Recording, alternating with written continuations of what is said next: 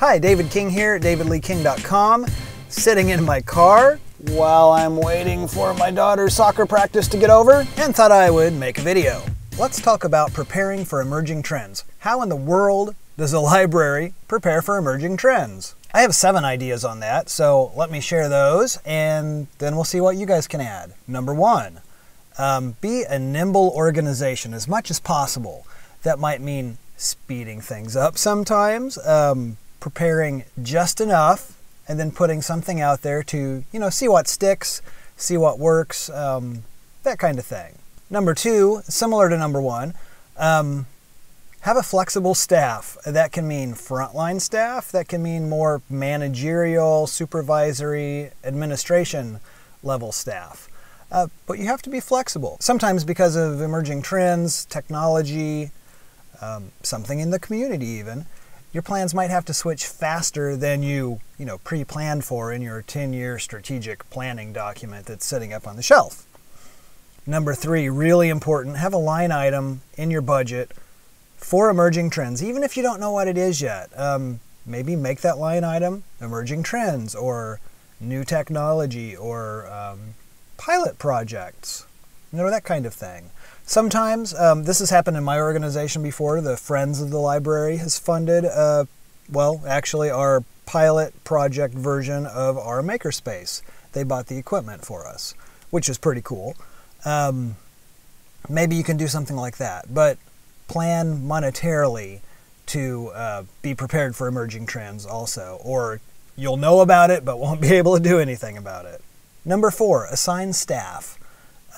This could mean assigning them to try something out, to be your Twitter person.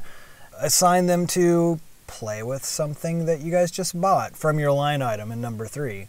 And then share with staff how it works, how they think it could work in a library setting. Number 5, use some listening tools. So, use Feedly or something else to keep up with blogs or, Twitter or Facebook, however you want to do that.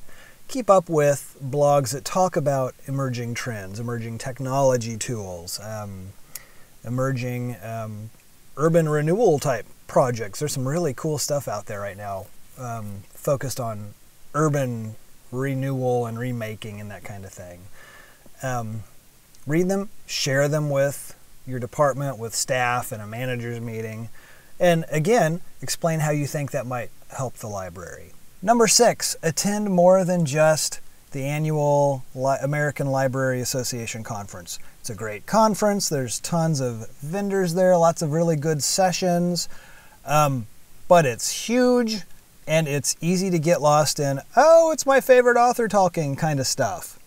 Not saying that's bad, but if you want to focus more on emerging trends, sometimes a smaller conference that's really focused on that will be good. Sometimes a huge conference like South by Southwest or a huge exhibit type thing like CES might be more useful for you. Or something else entirely. Get out of your comfort zone is what I'm saying here. And finally, number 7, maybe the most important one, actually go try some of these ideas out. So, if you hear something that your library likes, try it out. Do a pilot project. Use a small amount of money, buy a few things, set up something in a corner of a library, in a study room, in an exhibit space on a temporary basis. Set it up small, see how it works. Make sure you're getting feedback as part of that setup, and then expand it if your customers or your community thinks that is just the most awesome thing ever. Another way to think about, a pilot project that, MVP, minimal viable product, use those ideas too. So set up something really scrappy and fast, throw it out there, see if it sticks.